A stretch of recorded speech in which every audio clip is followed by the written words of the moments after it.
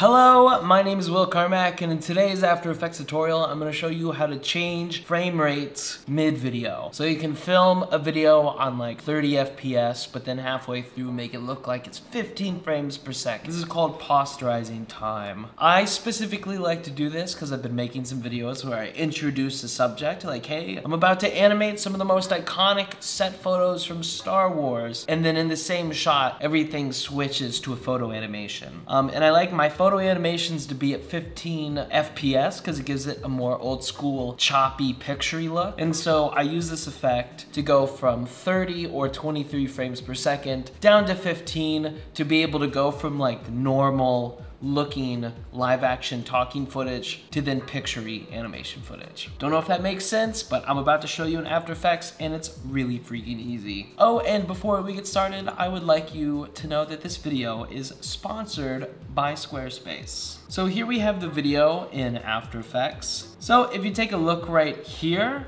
all the footage is now 23 frames per second because I wanted to capture the footage perfectly, you know, make it look normal. And then right here, you can see it becomes like a little choppy and it slows down. That's because I'm switching the frame rates. So this is without any adjusted frames per second, like that transition there. It looks way more like fast and smooth because I didn't change the frame rate. And this is with the changed frame rate. So here's a side-by-side of the two different versions. All right, so here's all you gotta do. So if you come up to layer, new and adjustment layer, let's just move it to where the moment we want the frame rate change to go. So I think right here is when I wanted to switch from 23 frames per second down to 15, bam. And if you wanna double check, you can go up to composition in composition settings to see what your overall frame rate is. And right here, it is 23.976 frames per second. So we will go to effects and presets and type in posterize time under the time folder, and we will drag that onto our adjustment layer. And it's literally as simple as this. I'm just gonna change this frame rate option here to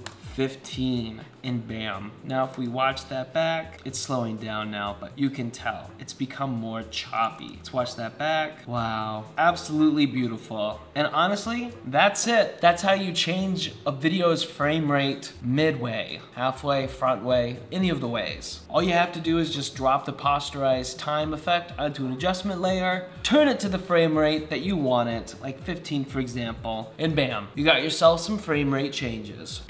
Now I'm gonna throw it to my sponsor, which is Squarespace. From online stores to marketing tools and analytics, Squarespace is an all-in-one platform. Let's say you're a photographer. Perfect. You can actually upload all of your photos to Squarespace with their portfolios and galleries feature. And these are award-winning templates that you can put your photography in, sorry. And so when people come to your website, they can look at your work in a professional, well-organized manner. Make you look really good. Next, let's say you like numbers, but you're kind of dumb, like me. Squarespace has amazing analytics, so you can see who's coming to your website, their demographics, like their age, their gender, everything. And they have beautiful graphs, so if you're dumb like me, you can just look at all these numbers and bars and be like, ah, that makes sense. So sign up for Squarespace because they've got really amazing and easy to use software. So I should totally get rid of this screen and put up the Squarespace website, huh? Beautiful. And lastly, you can stay connected really well with Squarespace. So if you have other social medias, you can embed them into your website. So if you have like a fashion Instagram, you can embed that into your page, so when people come to your website, they can also find you on Instagram. Same deal if you make music on SoundCloud. You can embed your account to your SoundCloud, so people can go to your website and also find your music. So stay connected with Squarespace's connected services. Best part is I got you guys a discount code. So if you go to squarespace.com/WillCarmack, you'll get 10% off your first website or domain. Thank you for sponsoring this video, Squarespace. Hope you learned something new, and where there's a will, there's a way. My name is Will, and have a nice day.